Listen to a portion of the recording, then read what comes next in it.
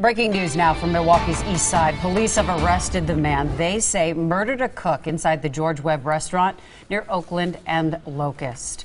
And the cook was coming to the rescue of a waitress when he was shot. The murder has shaken the east side. Shannon Sims is live at the scene with the latest. Shannon?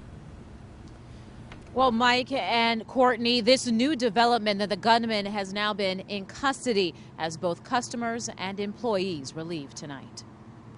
Ralston Shanklin is still in disbelief to learn that the young cook he often spoke to at this George Webb diner was gunned down. My heart goes out to his family.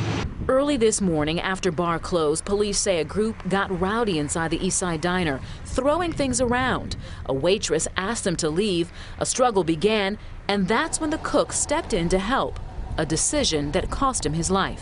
One of those individuals, a career criminal and convicted felon, returned with a handgun and shot the 21-year-old cook in the chest. Surveillance cameras inside and outside of the restaurant captured the suspect's face. Late this evening, investigators arrested the man in a home on the north side.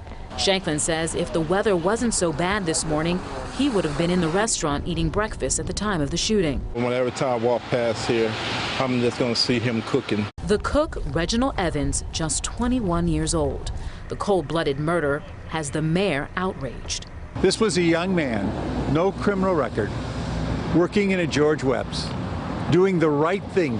I have a 21-year-old son, and I can't imagine what the family of this 21-year-old young man is going through right now.